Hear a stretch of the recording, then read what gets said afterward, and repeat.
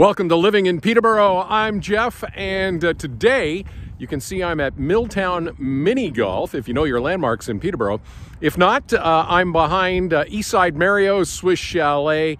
This is a Milltown Mini Golf. Now, 5 years ago, these folks were essentially given notice by the owner of the property that the property was going to be developed and turned into a supermarket.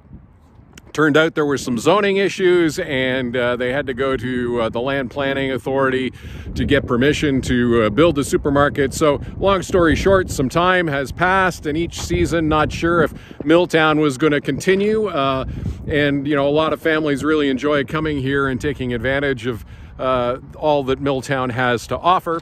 I bring you this story today because now the developer, Peter Berardi, has said after 5 years of process, even though he had one of the major 3 grocery stores ready to build here, he's decided that, I guess post-COVID and all of that, he's done with the project and likely going to sell it next year, which means, fingers crossed, Milltown will live for one more season. So exciting news, and we'll keep our fingers crossed for them.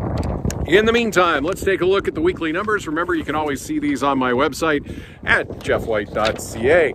An interesting week here as we edge closer to Christmas. We had 24 new listings, which is kind of keeping pace week after week. We expect this time of year that the numbers will slow down. We're seeing the number of active listings up to 46 from 41 last week.